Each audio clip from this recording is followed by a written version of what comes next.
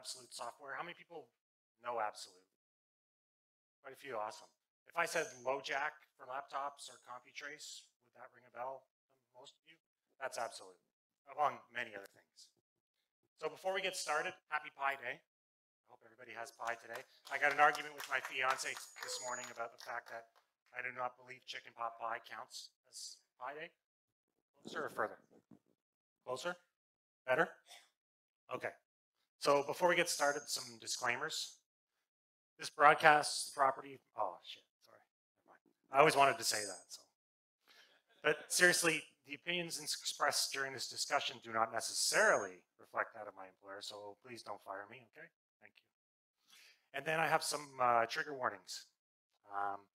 In all cases where required, PII has been redacted, even for the guilty. I try not to name and shame. Some case files I'm going to discuss do contain references to drugs, pornography, prostitution, and child pornography. So if that's sensitive to you, I would suggest maybe you remove yourself or just plug your ears. Just don't want anybody to get upset. I'll try to keep this to 30 minutes, but I have 53 slides, and I highly doubt I'm going to keep it to 30 minutes because I'd like to give out a bunch of swag here. I did ask for permission before we started if I could give away some swag, so they said it was okay. It's stuff I have left over from RSA, so I'm happy to give it out. I know it's the 1 o'clock talk, so a lot of people might fall asleep after lunch. I know I do, so I'll just whip these little squids at you. No big deal. Okay, so what am I going to talk about today? What's the problem with stolen devices? Stolen devices continues to be a huge problem for enterprises today. We don't think it is. I mean, the commoditization of devices has made things incredibly cheap, but there's a lot of data on those devices, and I'll talk about that in a minute. I'm going to share some case files with you guys about how devices are typically stolen, at least those that are reported to our investigations team. What are the implications to you and your company when a device is stolen? Who are the people behind our investigations team? What do we typically do during an investigation? And then I'll share 7 or 8 case studies, and I'm going to actually read the case files. I've slightly edited them, so I'm just going to read from these. So I want to get to those because some of them are pretty involved and in-depth, and some are pretty remarkable, some of the ways these devices get used after they're stolen. And then I'll briefly touch on the difficulties in dealing with law enforcement when it comes to dealing with stolen devices. Hopefully we'll have time for QA, and hopefully I have time to whip some t-shirts out into the crowd. Couldn't find a t-shirt cannon on short notice, so you'll just have to deal with my crappy throwing arm. So thefts of laptops, mobile devices happen every single day in the enterprise. It's obvious that, my first laptop was $5,000–6,000. I mean, how many people remember when laptops were that expensive? Right? They were pretty pricey devices, and I think it was drilled home to us then 10, 15 years ago that if you lost that laptop, it was your butt.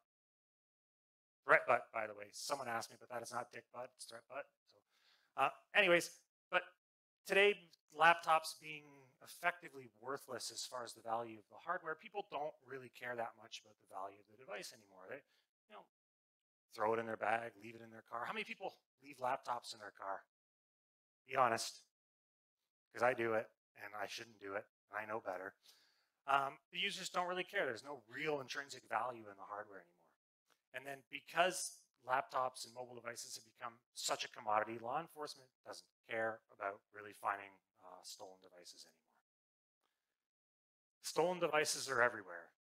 They end up in pawn shops, they end up in Craigslist, and I put the Craigslist picture up there just because it's the hooded hacker, and he's like doing criminal enterprise on Craigslist. But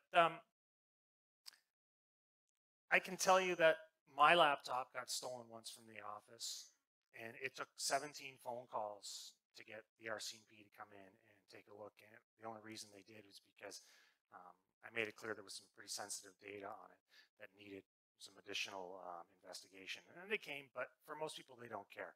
But you take a look on Craigslist, I found that device on Craigslist 6 months later because I had a special search for it. I had a special hardware configuration. I had ripped out the DVD drive and put a second hard drive in it. So not many of those show up for sale on Craigslist. So any one that came up, I investigated.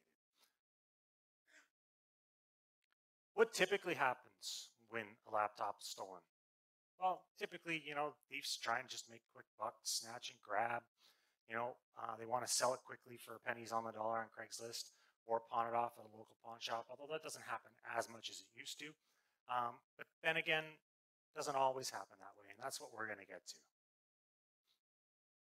How are devices typically stolen? So for us in our investigations team, number one by a mile is people leaving it in their cars and someone seeing it and then either stealing the car or breaking in and stealing the laptop. Um, People do watch you take your laptop bag out of your car and put it in the trunk and then you walk away. Listen, it doesn't take much effort to break into a car. Crowbar and some elbow grease, you can be in a couple seconds. These guys can break into cars as fast as you can snap your finger and then be gone. Snatch and grab still happens. I can tell you of a time I was at the VPL downtown here, sitting there just doing some studying, and I watched from the other side of the room as a dude snatched a laptop off the table and made a bolt for it, down the stairs and out the door. And I think the security guard clotheslined him out the door, but the fact is it happens. And then internal theft continues to be a massive issue, especially in schools and hospitals. And why in schools and hospitals as opposed to the enterprise? Certainly internal theft does happen in enterprise, but in schools and hospitals, there's a very large disparity in the types of employees that you have, including the income levels of those people. And a lot of people find, from me talking to investigations team and some post-mortem recovery, a lot of these people feel slighted by the fact that there's people they work with who make a lot more money than them, and they feel kind of, bitter. And they'll often steal devices for that reason. I mean, I'll talk about a case where someone just felt like they were entitled to the device after they retired, so they stole it. What are the implications of a device being stolen?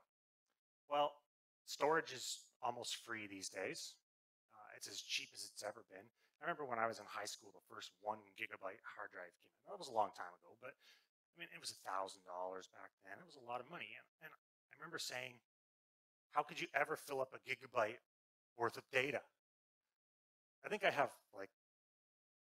it's insane. I have like a 12 terabyte array at home that stores all my 4K media and stuff. But storage has become so cheap these days that we literally store everything on our devices, personal and professional. How many people have personal information or photos on their work laptop? Be honest. A lot of people. And I have a feeling that a lot of people aren't putting their hands up because they don't want to get in trouble. And that's okay. I do. The abundance of free and cheap cloud storage means devices and data is going to sync across your personal device to your professional device. That happens all the time. Think about the Sony hack. All the data that was stolen or exfiltrated from the Sony hack. How much embarrassing emails and compromising information was found in that attack? So if you don't have precautions on your device to make sure that the information on it, if heaven forbid it was stolen by someone who knew enough to get into it and comb through it looking for compromising information, would you be able to protect the information on the device if it were stolen? And then mandatory breach notifications. In the US, virtually every state in the US has a unique breach notification law. It's insane. I mean, so you have to know every law in every state. See, basically what you do is you find the one that has the most punitive and difficult data breach notification law, and that's the one you follow. But in Canada this year, I mean, there's new breach notification rules. The Securities Administration just published this. This was on the CBC yesterday or the day before, I don't remember. But this is coming. I mean, when a laptop is stolen, if you can't prove or verify that the data on that machine has been sufficiently protected through full disk encryption and other technologies, then you're probably going to trigger a breach notification. So you better make sure you have that stuff. Now, I saw this tweet last month and I saved it just because I thought it was interesting. And I don't know if I necessarily think it's the biggest problem in IT today, but it certainly is more important than people realize. Asset management is InfoSec's most serious technical problem, and second place isn't even close. Now, if you think philosophically why that's the case, it's probably because if you don't have a good handle on the devices themselves, you can't protect them. If you have 10,000 devices in your infrastructure and you don't know about 1,000 of them, you have no idea the security posture of those devices. Would people agree that IT asset management is still an interesting problem to be dealt with in the enterprise? Okay, I see a few nods. You get a t-shirt. So I'm going to talk about our investigations team. Bob the dog here is not on our investigations team. It's just a photo I saw. But we have 50 people with an average of 20 years of experience each. They're ex-FBI, ex-military, DHS, police, government employees. And a lot of these employees we bring in, they're retired and they want something new to do. And they have these in-depth, tight networks of connections in law enforcement that makes investigating some of these stolen devices a little easier. And I'll go into that in a little bit. But we also have some forensic professionals, healthcare professionals, especially when it comes to electronic PHI, private health information. And then we have some privacy experts as well. So how does an investigation work? Well, if you're familiar with CompuTrace, you know CompuTrace is at least in Windows, it's a BIOS level agent that's implanted in the BIOS from the factory. It's a collaborative effort with a lot of OEM manufacturers that allows you to track a stolen device when it's reported. So if a device is stolen and you've purchased the product, the agent will call and say, am I stolen? Am I not stolen? And if we have a flag in our system saying the device has been stolen, it will wake up and it will call home and we'll start monitoring the device. We'll be able to monitor information like local IP, routable IP, the MAC address of the device. If it's a mobile device, we'll be able to report the phone number that's reporting in, the ESN of the device, all the basic hardware info. And the basic hardware info is important only because it allows us to determine if the thief has changed any of the hardware out. And that happens a lot with a stolen device. They'll swap out the hard drive and put in a new hard drive and reinstall Windows and think that's enough. Of course, because the agent exists in the BIOS, we can then put the agent back into Windows and continue to monitor the device. We'll be able to determine what versions of Windows are running, what applications are running on the device. This just allows us to collect as much information as possible to provide it to law enforcement. And then if we make a connection to the device and we're unable to determine where the device is or who's stolen it, we can deploy a forensic toolkit to the device that will allow us to now do keystroke monitoring, screen captures, and you'll see why that's important in a couple slides from now. So our investigations team, because they are typically have a lot of experience dealing with and being law enforcement officers, they'll start to create a dossier of information. And that dossier will include all this information we've already collected. They'll monitor the device for a while and try and determine who the person is who has the device. And that's largely because law enforcement is often overworked and underutilized or under-resourced. And they don't have the time to do all the detective work. So if we can provide them a full file of all this information and just give them a file, right, and say, look, we believe this is the person, this is where they live, this is their email address, this is what they've done on the device, police are much more likely to help you because you've done most of the work already. With that information, it usually allows law enforcement enough information to be able to get a subpoena from the ISP for subscriber information, so whether mobile or home internet connection. That allows us to verify exactly where that device is, because we'll often get IP information. It'll be like a block. It could be a street block that belongs to this IP block, but we won't know exactly which one it belongs to until we can subpoena that data. But what happens if the device never comes online again? Well, we're not magicians. I mean, we're effectively hosed, right? Usually what happens in cases like this is people just, they don't feel right about it, or they think that maybe someone's paying attention to what they're doing, or they're just a little skittish. They'll often just toss it in the garbage and it's never seen from again. What happens if the hard drive's replaced? Like I said, we have the ability to put the agent back on the device. What else can we do? So we have other technologies that we call device freeze, where basically that's a last resort for us, because what it does is basically effectively locks the device at the BIOS level and puts up a screen and says, this device has been reported stolen. It is a property of this company. Please call us at 1-800 and get this device returned. But once that happens, the device will never be able to connect to the internet again until it's unlocked.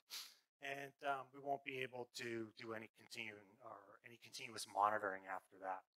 Remote data wipe, in some cases that's important, where the company doesn't really care about getting the device back, but they just want to know for sure that the data on the device has been deleted. We can remotely encrypt the device on the data to protect it from being seen by anybody else going forward. We can also use forensic, especially in healthcare, to determine what data has been touched by the person who has the laptop. Did they view all this information? We can probably tell them what's happening there. Okay, I made it to the case studies. Good, because these are the important ones. So I'm going to read from these, so I apologize that I'm reading a bunch of stuff, but I want to make sure I get all the details. So case study 1 is a government official. This laptop was stolen from the office of a New York City commissioner's personal desk while he was away on vacation. I won't disclose the agency here for obvious reasons, although if you were to do some Googling, you could probably figure it out yourself. There was an investigation already being conducted by the City of New York's Department of Investigation, which are staffed with New York City detectives, and they were initially unaware that CompuTrace was installed on the device. The laptop began connecting after the theft 3 months after it was stolen. Soon after, we then started collecting forensic intelligence.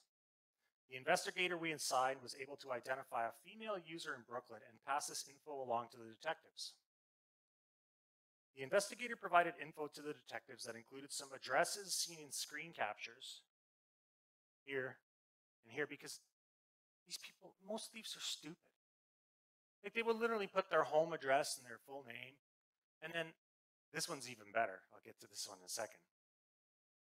The suspect was also seen logging into a City of New York payroll site, implying the suspect was a current or former city employee. You stole your boss's laptop, and then you used it to log in for your payroll. Okay.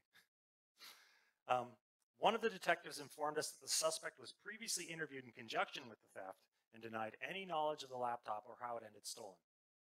The suspect was identified as the commissioner's executive assistant and was set to retire. A search warrant was obtained and delayed due to unforeseen circumstances. The laptop then stopped all connections to the internet.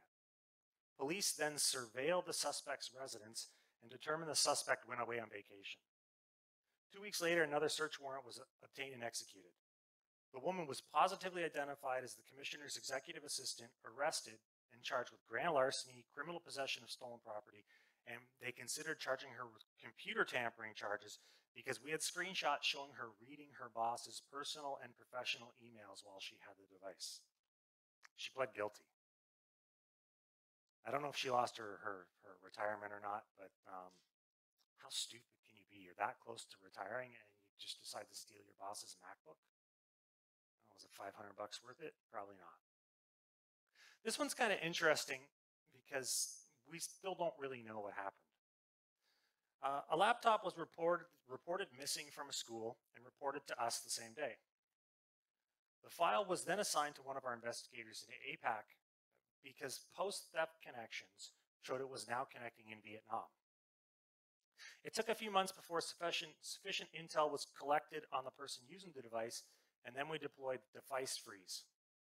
Within a couple days, the person sent an email and informed us that the laptop was assigned to him by his company, which was a major manufacturing company. His IT department had been informed, and as well as the laptop manufacturer. The computer vendor's account manager from Australia was initially uncooperative due to lack of awareness of our product, and it required the intervention of our alliance manager with that specific device manufacturer to smooth out the kinks.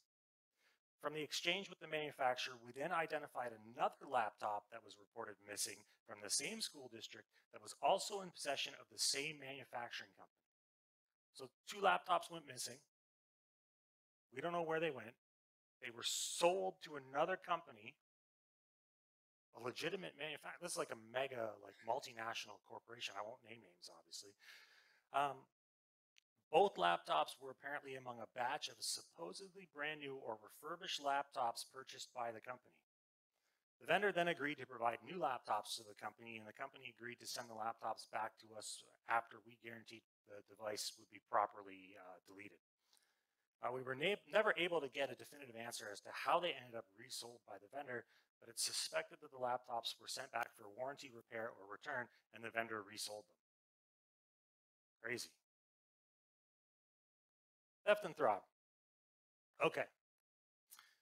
The district attorney's office of a county in Texas reported several laptops stolen to their local sheriff's office, and the devices began connecting online about 2 weeks later. Notes in the case file indicated to contact an employee of the DA's office.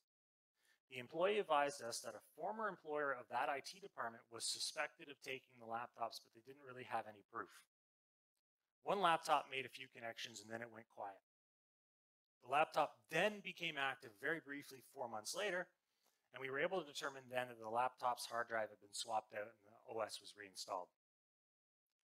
Contact was made with the assigned detective to brief him on these updates, and he asked about the other laptop that was stolen, if we had any information on that one.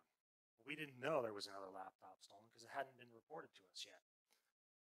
A lookup revealed that this computer was not reported stolen to us yet, and a check of our systems revealed that that computer was calling in from the exact same IP address as the one we were monitoring. But here's where it gets interesting.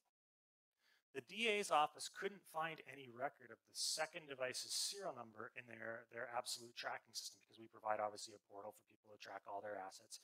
It didn't exist in their system, but they bought it. So what happened? We then checked our systems again and learned that the device was in the customer's console of the suspect's new employer. So what the suspect did was deactivated it from our system and then reactivated it under a new employer, which was another state agency in Texas. He stole the laptop, turned off the thing because he had access to do so, but then turned it back on another company. Okay. After numerous phone calls and emails with law enforcement, it was determined that moving this computer to the correct account back to the DA's office would tip our hand. So it was determined that since both were calling from the same IP address, the original computer would be the continued target of the investigation. We would just ignore the second device for now. We then supplied connection laws to law enforcement in order to subpoena the ISP. The information from the ISP came back rather quickly, and it showed the address of the suspect was the same address as the ex-employee of the DA's office. Both computers continued to connect from the same IP address. When the detective arrived, the suspect's initial story was that both devices were given to him as a parting gift. I want to work for this DA's office, because if your parting gift is 2 free laptops, anybody ever got a free laptop from their employer after they quit? That wasn't part of maybe your termination package or your resignation package? Of course not. Suspect arrived at the sheriff's office and turned over 3 devices that belonged to the DA's office, another device that wasn't reported stolen. The person gave a confession to the detective. Charges are pending. Okay, so now we get to the really difficult stuff. And this stuff is really hard to talk about, but it's important that people know that sometimes these devices get used in this way. So in December, a vehicle was stolen, and in that vehicle was a laptop belonging to a state agency in California. It was also stolen. It came online 2 weeks later. We deployed forensic tools to the device, and we determined that there were some suspicious images being viewed. They inferred child exploitation. They weren't exactly child pornography.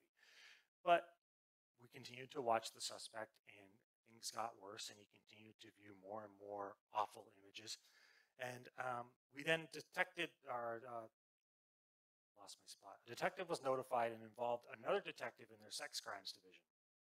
A report was prepared and sent to the National Center for Missing and Exploited Children, along with 100+ images. And once we got those images, we don't record any more images because we don't need to anymore. We'll just keystroke log and watch for connection logs. We don't want to subject our employees to this any more than anybody else, right? A detective from the DOJ's Internet Crimes Against Children Task Force then took over the case. She sent warrants to the ISP for subscriber records. The information returned from the ISP confirmed the suspect and the address that we already had. A search warrant was executed on the residence, but no one answered the door. The door was then kicked in and taken completely off the hinges. The suspect was found inside, along with what they said was tons of computers and thumb drives. Everything was seized. The stolen computer was also there. The suspect was uncooperative until we showed him pictures of himself. Funny how that changes their thing. He was initially arrested for receiving stolen property, because then they can arrest him while they work out the other charges. The investigation continues, and the detective predicts many child pornography charges will be forthcoming. So this is what they seized from this guy. 3 CDs full of child porn, lots of memory sticks, 2 desktops, 11 stolen laptops. So not only this guy like a kiddie porn freak, but he's like kleptomaniac too. anyways, it just boggles my mind that this stuff happens. So I've redacted a lot of stuff on this screen capture. This is some of our keycaps, just because some of this stuff is really vile, and I don't think anybody needs to be subjected to it. But this is what the guy was doing on this laptop. If you think that some devices that are being stolen out of your environments aren't being used for awful things, they probably are.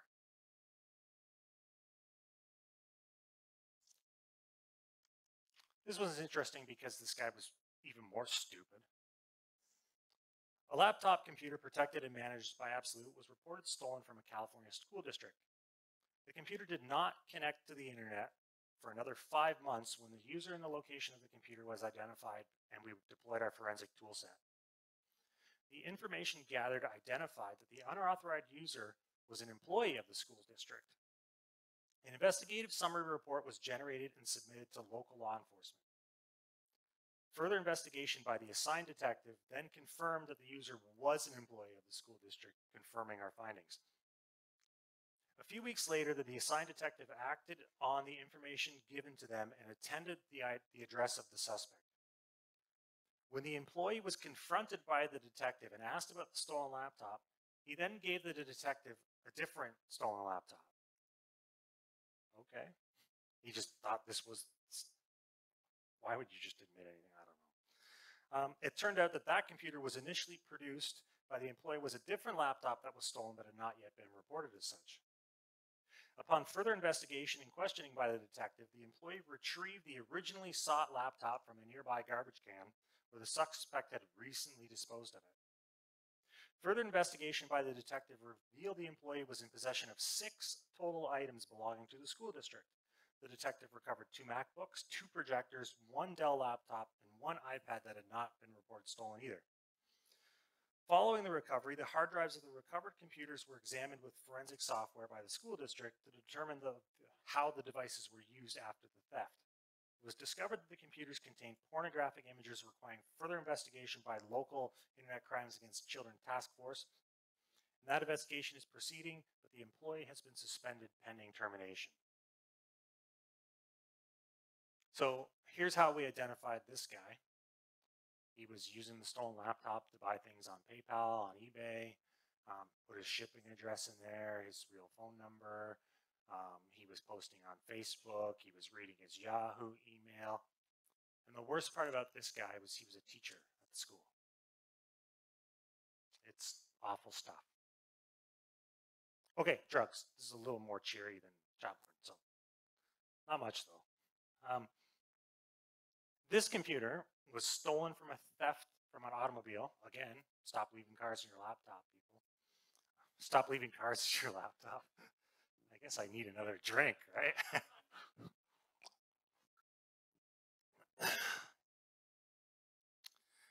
It appeared online a couple weeks later. Forensic tools showed several names, addresses, and identifications, and it soon became obvious that this was a fraud and a stolen identity case. Our investigator that was assigned had a very good idea of the possible identity of the suspect, but wanted to collect as much information as possible to the local police so that the police could determine the actual identity of the suspect from the multiple names and addresses that this person was entering online. As it turned out, the suspect was well known to police and was already the subject of an investigation by multiple police departments and government agencies. The information we provided resulted in more investigation and culminated in a high-risk SWAT team warrant takedown. The computer was recovered, and as a result of this recovery, 4 people were arrested and charged with possession of stolen property, possession of heroin for the purpose of trafficking, possession of firearms by convicted felons, identity theft, and fraud. They seized hundreds of checks, hundreds of fake IDs, 10 grand worth of heroin, and 4 guns. So this person was committing identity theft, logging into TurboTax, filing fake tax returns, manufacturing fake IDs on the computer. Of course, changing their address on the US Postal Service to their new address. I swear I could write a book for criminals on how to not be stupid. Why would you ever do this? Like if you're going to steal laptops, and like if there's any criminals watching online, listen. Just pawn the stuff up quick, take the cash, go buy a legit laptop, and then use that. Not rocket science. Okay, pimping ain't easy. This one's a quick one, but it's kind of interesting in that residential B&E happened. I don't actually have a case file for this one because it's rather fresh. But the local police department had no interest in investigating. They were just overtaxed. They just didn't care. Our investigator then used his contacts in the local state police to get things rolling, which did happen. We then were able to deploy forensic tools where we did some screen captures and key captures and found out that this person was operating a rather large prostitution ring on Craigslist using the stolen laptop. Okay, good for you. But the state police asked us not to continue to investigate. They had enough information for us, and they are currently working on a sting operation to be able to arrest this person. Turns out that this laptop was not stolen during a B&E. It was stolen by the person's spouse at their place of business and gave it to their spouse to use for this prostitution ring. Okay, my last one right now is the Nigerian prince. This one's kind of interesting just because there's some really cool screen captures we were able to keep a hold of here. This laptop was stolen at the airport in Atlanta in 2015. Not too long later, it pops up in Nigeria. Turns out it's being used by someone in a massive international identity fraud and spear phishing ring, and I got some cool screenshots here that'll talk about that. They were targeting the CEO, COO, CFOs of some major large international companies. We then handed our complete dossier off to the Secret Service and Interpol, and they're now taking care of it. But you can see here that this person, I know it's hard to see, the projectors aren't the greatest, but this person would create a rather large tax file. I'm going to go over here. You can see they've managed to capture all this information from this person. They already know how much credit they have on their credit card, their name, their address, their phone number, all this information. They end up, and I got a screenshot that'll show it, they end up going into this person's online banking account and requesting a credit increase, a change of address, shipping a card somewhere else so they can start using it. Another one here, this is part of their targeted spear phishing campaign. So this is their dossier that they keep of all their targets. So they'll identify a bunch of targets, including their position and their rank, and how they can get a hold of them, and then they'll use their email systems to be able to send out these spear phishing attacks. And a lot of these were used for money transfer scams. Hard to see, but again, same thing. This is another batch file of targeted people that they were going to send target spear phishing messages to. Just another picture of dossiers they were keeping hold of. And then here they are on this person's account, looking at their credit card balance and then changing the account balance so they can commit even more fraud. So that's all I have for case studies, but let's talk a little bit about dealing with law enforcement. So like I said, law enforcement really doesn't have the time or resources to deal with stolen devices. They just, to them, it's just a $500 laptop. In Canada, it's theft under $5,000. It's not really a big deal. They got more important things to do. So what are you going to do? I mean, you have to persist. Could you put a monetary value on the data on your laptop? What would be, if you had to put a dollar value on your laptop, forget the hardware. You probably have sensitive financial information in some cases. You might have intellectual property. You could have a source code. All this stuff's worth a lot of money.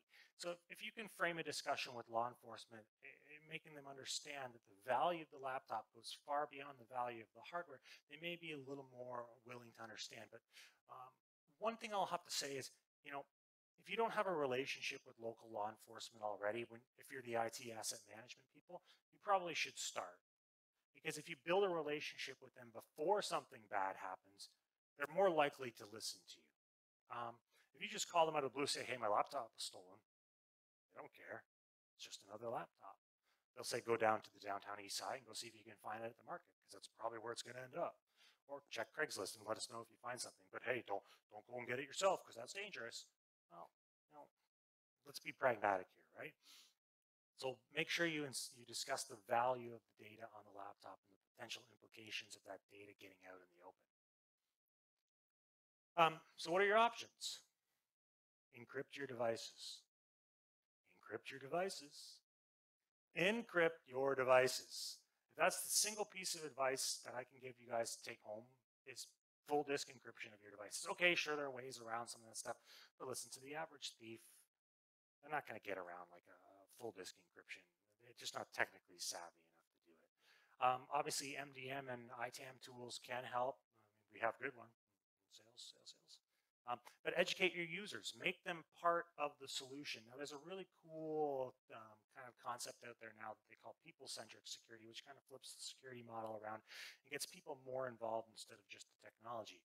If you educate your users and say, look, you're carrying around a lot of very sensitive, potentially embarrassing or damaging information to our company if it were to come out there, especially to our competitors, they may treat the laptop with a little more care. Last, stop leaving laptops in your cars. Okay, I promise I'll stop doing it. So it's 40 minutes. I had 45 before questions, so I'm going to wrap it up. How many people remember the wrap it up box? Wrap it up, B. Okay. So here's my contact information. I love to reach out on LinkedIn, so don't hesitate to reach out to me on LinkedIn. And now I got time for Q&A and swag. So I got a ton of swag, so just come up and help yourself if you want some. I got shot glasses, I got t-shirts. They're all one size, so don't get upset if you don't have your size. It's just what I had. And I got tons of these little laptops or these charging squid things. I'm not going to throw these because they have like pointy ends, and I'm not responsible for someone's eye getting poked out. Questions? Or are you just stretching? Are you actually going to stop putting your laptop in your car? Probably not. Well, it's hard, right? Because I have this bag, right? And it's got my laptop, and it's heavy. And, I got a rental car, and I'm going somewhere else. And I don't want to drag it around the mall or wherever. But listen, I should know better. So it's again, it's like anything else. You have to just teach yourself new habits. Hey. Yeah. So when a laptop would be stolen, and it would be, I guess, reported stolen, would they immediately start doing the forensic investigation on every single stolen laptop, and then try and figure out what was wrong? So, like, I imagine tons of laptops being stolen. Is every single one case investigated forensically to try and find something like, heroin, drug rings, or whatever? Like no, so a lot of these cases are usually rather easy to determine where they ended up. But I mean, it's only like a very, very small fraction that ended up in these in-depth, deep investigations where we found more things that either we need to be concerned about or we need to get serious law enforcement involved beyond like the local police department. The vast majority of these cases are just simple theft cases, and then we can just track it down to a specific IP block, and then usually pretty quickly we can determine what happened. Not very deploying the forensic tools to the laptops is far down the chain of steps that we'll take. So no, it doesn't happen very often. You've mentioned the BIOS works with Windows to install your toolkit. How well does it handle, OS X? Do you guys have CompuTrace for that, or Linux and other operating systems on the Dells and stuff? So we do have a product for the Mac. I don't believe we have a product for Linux, but obviously because Apple is very, very tight when it comes to access to the EFI, that we don't have toast. Okay, we don't have an EFI level piece for the Mac, but we do have an agent that deploys on the Mac itself that's rather stealthy. Obviously, cell phones we have some, and then iPads we also have another tracking tool as well. But Linux, it doesn't really matter because it's a BIOS level agent, right? So if it's a Linux laptop, if you put Linux on it, the agent still exists in the BIOS. I have to check and make sure. Send me a note, and I'll find out if we have a Linux agent. Do you see the tools being built in the future by manufacturers? Well, so we've been doing this 20 plus years, right? The way it works with the OEMs is they just allow us to put this lightweight agent into the BIOS that allows us to then add more functionality to it as it's required. I mean, BIOS space is very limited, right? So you're not going to be able to deploy a full forensic toolkit inside the BIOS, and then really you don't need to most of the time. Yes, hi. I was wondering, how do you deal with cases when a laptop is unknowingly purchased by a law-abiding citizen and when you start doing your investigation, you start looking at personal details of somebody who's done nothing wrong. How do you deal with legal and privacy implications of that? Well, they have done something wrong, though. They purchased a stolen laptop. I mean, okay, they didn't understand that that's what they were doing, but what happens then usually is our investigations team will contact that person either by deploying a device freeze with an 800 number. And when someone who unknowingly purchases a stolen device is locked out of the BIOS and says, this device has been reported stolen, it belongs to this company, you need to call us at this number, they're calling right away because they think it's a mistake or something's wrong. So in most cases, they're pretty cooperative as far as getting the laptop back. I mean, look, everybody, does something by accident. They didn't mean to purchase that. They thought it was legitimate. But at the end of the day, it's still a stolen device, and it still belongs to the person that it was stolen from. So, I mean, we can't really do anything like, get them a new laptop or something. That ends up being them working with police to try and determine who they bought it from, where they got it from, and then trying to recover their losses some other way. Yes. So how do you, can you not just reload the BIOS? Like I said, I mean, there are hacks to do that, so. Except for the agent is provided as part of the BIOS. So even if I reload the BIOS, You're you're still there. Oh, okay, cool. Because we provide the agent to the manufacturer at the factory, and they integrate it into the BIOS itself. When the BIOS is flashed on the device, the agent is there. So, if you have that skill, then you're probably a pretty good thief already, so it doesn't really matter. Hey, yeah, I had a question. Yeah. I'm just in the front row. Hey.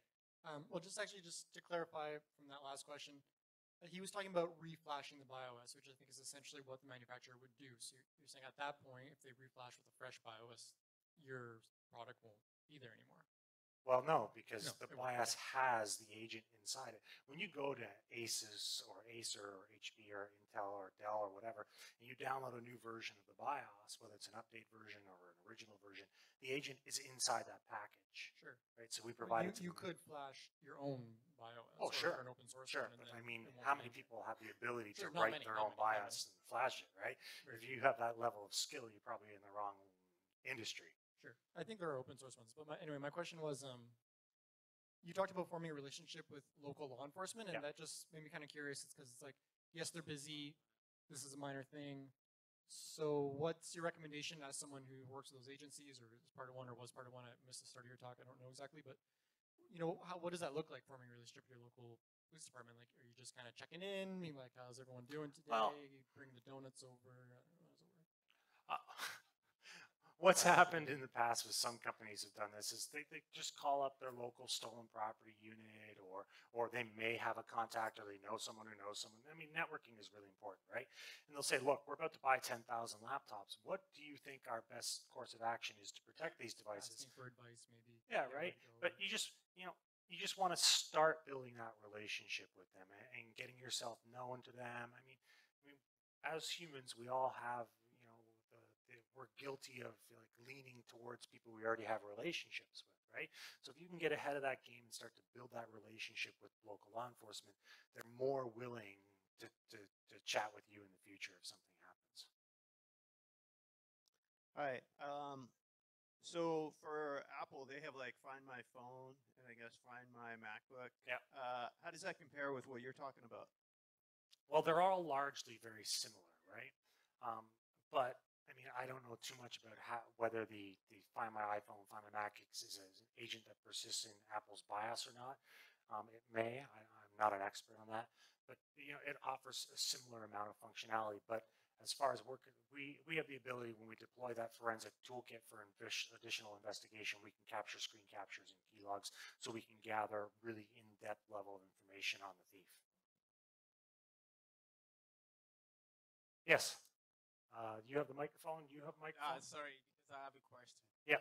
My name is Julius, and I am from Nigeria. I'm from Lagos, Nigeria, and I came here 8 years ago.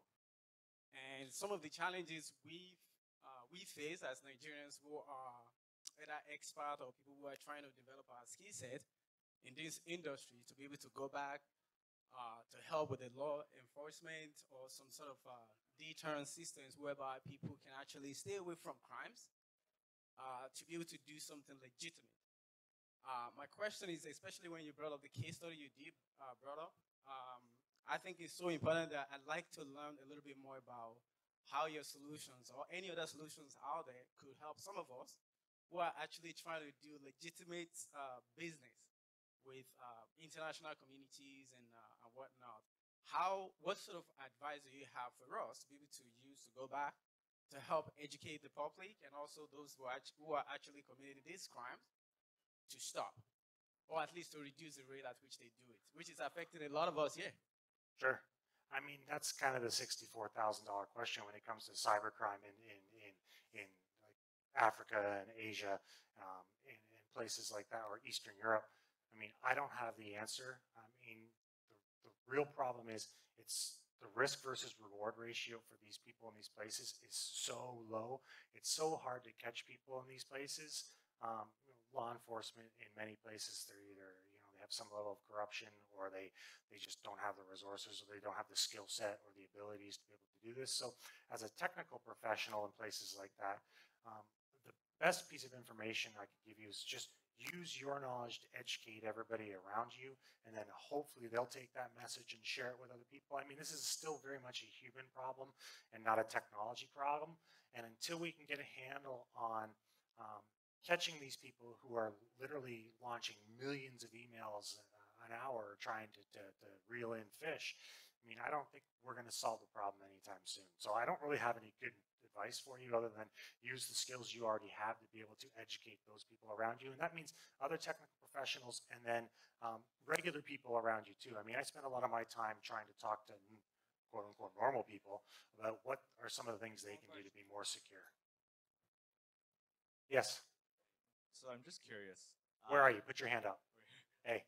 Hey, just curious. So you're basically adding a backdoor into I knew someone was going to ask this. any computer. Is there any oversight on how you can access people's computers, or are you ever concerned about someone getting into your network and then just deciding to access other people's computers? Well, of course we're concerned about that. Who wouldn't be, right?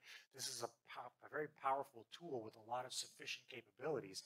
And if we're not careful on how that's deployed and managed, then yes, bad things can happen. Obviously, nothing bad that we know of has happened. But again, you can call it a backdoor. We just call it anti-theft technology. I mean, it's the intention that matters here, right? I mean, we're not randomly going out there and snooping on people. We don't have the ability to do so. I mean, it doesn't matter that the code exists on your laptop or not. It's dormant until you purchase the product and then active.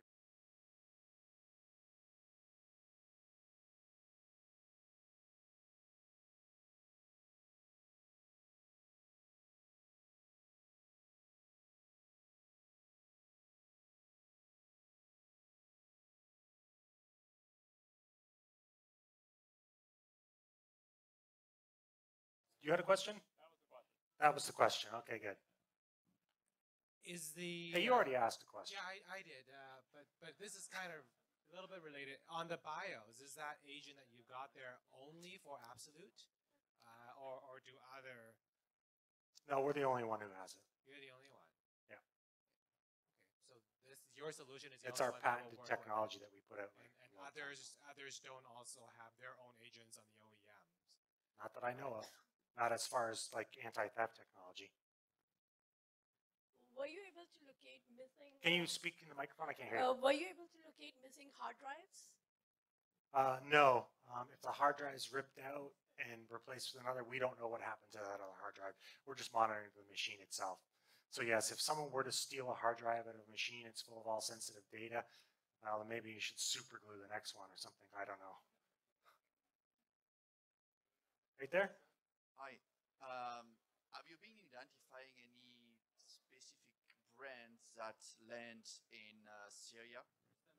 For example, Toyota is very famous to have a lot of pickup landing in Syria. So have you been identifying like a certain pattern, a certain brand that for, I don't know which reason, people love to ship it there and are used for anything? I understand in Syria, internet is not available everywhere, but it may be something that perhaps you have been identifying. Right. Well, as far as a specific country like Syria, I mean, I'm familiar with the whole Toyota truck thing. That's the favorite truck of terrorists worldwide, are these old Toyota pickup trucks, because they're indestructible, right? I mean, they end up in places like Egypt and Syria and wherever. But as far as which specific devices, I would guess, I don't have any specific information. I would have to be able to go and dig through our telemetry and find out. But I would suspect that they're probably very platform agnostic when it comes to hardware. They're just grabbing whatever laptops they can get and shipping them. I mean, I don't know if there's any laptop or brand of choice when it comes to Syria. Okay, I got time for a couple more questions, and then I'm going to give away some swag. Hi there. I'm wondering, has there been any challenges where the wrong person got caught because they bought a stolen or was given the stolen laptop? Well, that depends what you mean by caught. Well, because obviously we do catch them, right? Basically, you track down someone with the laptop, but that person already was handed the laptop, maybe second or third hand already, right? From who originally stole the. Well, I think that's very similar to the question that was already asked in that, you know, at the end of the day, it's still a stolen device and it belongs to the person who legitimately purchased it.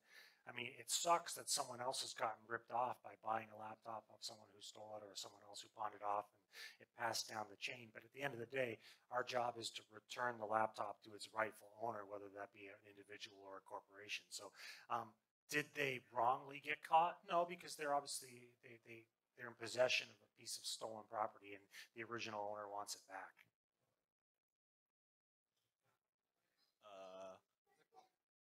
Hi. I was just wondering. Where are you? Right here. Oh, hey. Hi. The software isn't installed by default on like consumer laptops, is it? It's installed on millions of laptops, but it's not installed. It's a piece of dormant code in the BIOS, and until you purchase the product from us, it doesn't activate. So, like, if you were like to buy a laptop from like a Surface or like a MacBook, it would be installed by default? Well, you keep using the word installed, but it's not installed. It's just there as a piece of dormant code until you purchase the product from us, and then it's turned on. So the code is on the physical device, but it's not the flag Correct. is not turned on. Correct. Oh, that's concerning. So the bottom line is, if you don't want it there, don't buy a device that has it. Oh, okay, thanks. Is that it? Can I? Oh, okay.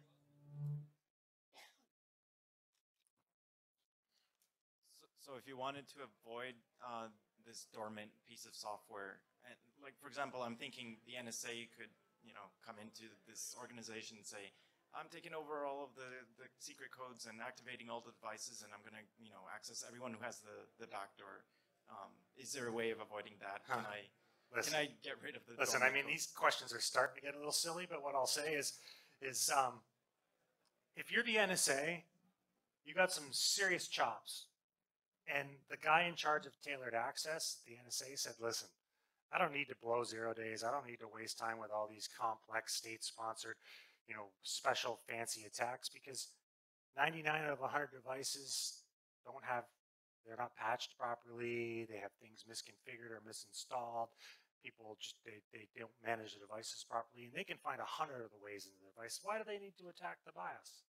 They can get in your device any other way. Or what's to stop someone from the NSA or any other agency following you around until you leave your laptop in your car, and then all it takes is a bat, and they've got what they needed. So, I mean, we have to be realistic when it comes to the capabilities of some of these agencies. We make it easy for these agencies to spy on us.